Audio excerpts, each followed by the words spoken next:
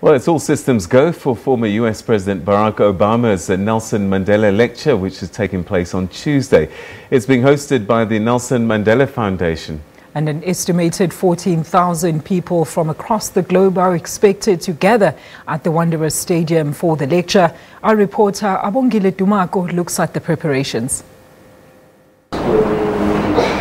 It's a much-awaited address by one of the most brilliant orators of our time. Obama's eloquence catapulted him twice to the White House.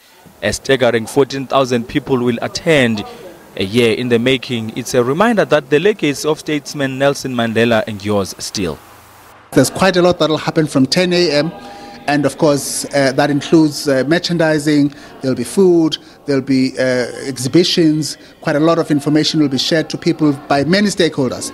But at 1 o'clock we'll be preparing to get ready for the main lecture, which actually happens at 1:45. So all of that is in place. The lecture has previously been delivered by various leaders. They include former US President Bill Clinton, former Liberian President Ellen Johnson Sirleaf, and former Irish President Mary Robinson. In 2005, the well-known junior Barak Obama met Madiba briefly at his hotel. The visit made an incredible mark.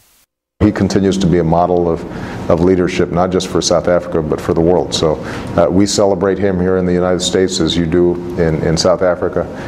We wish him all the best, and we are constantly reminded that his legacy of seeing every person as important.